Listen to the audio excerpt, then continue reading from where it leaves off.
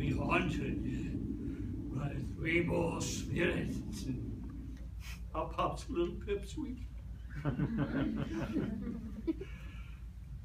Are you the spirit whose coming was foretold to me?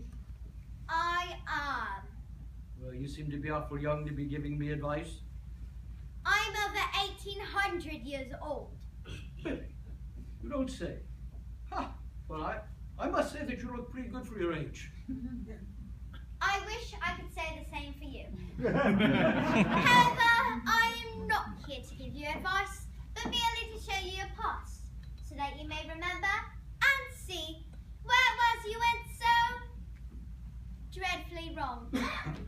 Wrong. Now, Me wrong. That's it. where shall I begin? You actually have to think about that?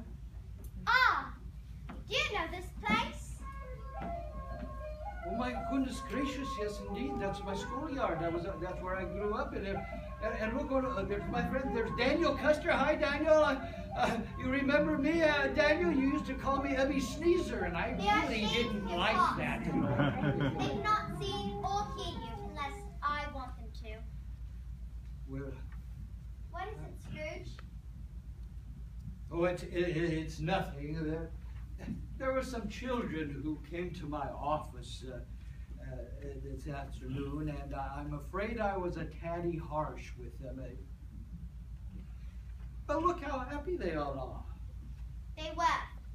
But there's one in the schoolroom who is not so happy. One who is alone, abandoned by his friends. Oh my goodness gracious, Spirit! Why, that is me! Why, I'd never realized I was such a good-looking young chap.